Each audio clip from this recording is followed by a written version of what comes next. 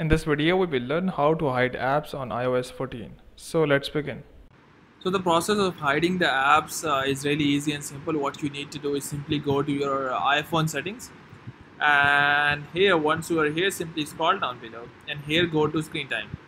And in screen time, what you need to do is scroll down below, and here tap on content and privacy restrictions. Tap on this, and here turn this option on.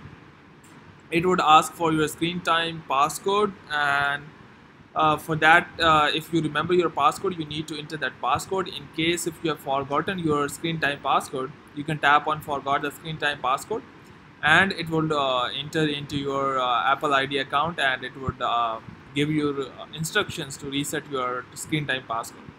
So simply go and enter that passcode here, and once you are here, simply what you need to do is tap on content restrictions. And here in content restrictions, you can see, if you scroll down below, you can see apps. Tap on apps, and in apps you have an option of don't allow apps, and if you tap on this, all the apps would be hidden in your, so you can see only the Apple official apps are available. Other than that, all apps are hidden.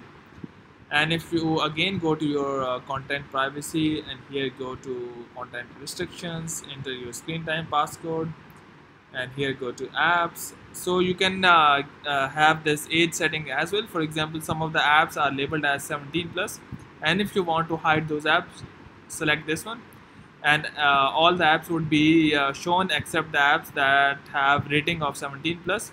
So you can go for 12 plus as well, you can go for 9 plus as well.